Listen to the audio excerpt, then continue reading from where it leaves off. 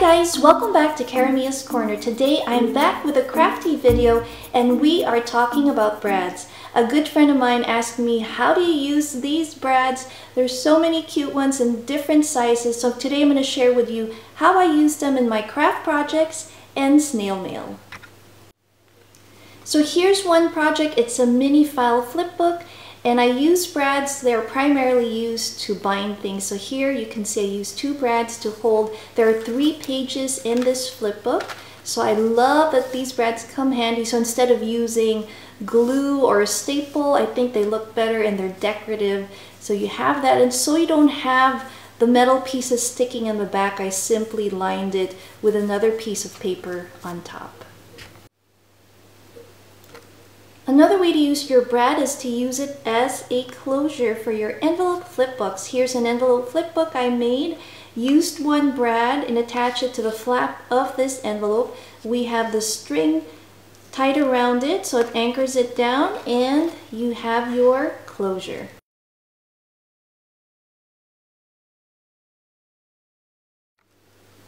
Here's another example of how brads hold things together. We have a paper pinwheel and it holds all 4 corners to the center of this cute little paper pinwheel.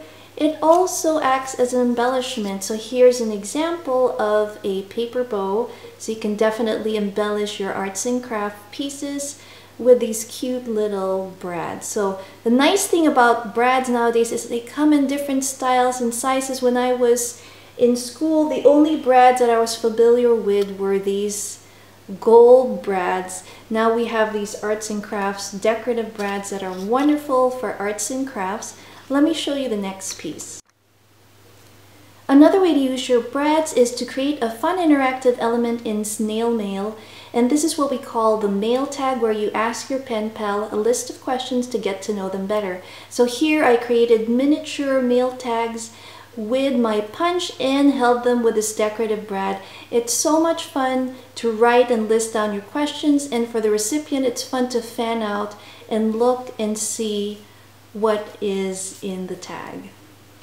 So here's another example of an interactive element in a flip book using our brad here. It's holding 2 round pieces. One's a clear overlay on top of another piece of scrapbook paper. I think it's just fun and playful. You can definitely use this in a memory album or a memory keeper where you can put this on top, and when the recipient pushes up the piece, it can reveal an image or a picture underneath. Brads are also fun to use in card making. Here's an example of a card. We see these cute mini brads holding this embellishment in the front. Another way to use that, we have another example here. I have a paper clip and it's used as a closure. It's basically holding this panel down. So once I push it over, it will reveal our little message there. It says, "I love you a latte," and I love that you can use those cute mini brads again in your card making or flip book. So that's the end of my crafty video for today. I hope the projects featured in this video gave you ideas on how to use your brads. I'd love to see your creations. Feel free to tag me on Instagram at Karamia's Corner. Thanks again for watching. See you next time.